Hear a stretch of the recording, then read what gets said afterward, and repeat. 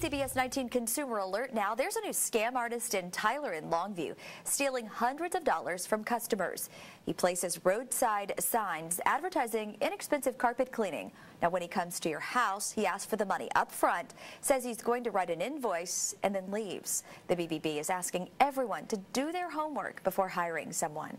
Make sure they have a good record, get some references, see the contract ahead of time so that you know what you're getting yourself into before you agree to it. Now, this man is driving an unmarked white pickup truck with carpet cleaning supplies in the back. If you're unsure if someone you're hiring has a clean record, you can always check with the BBB.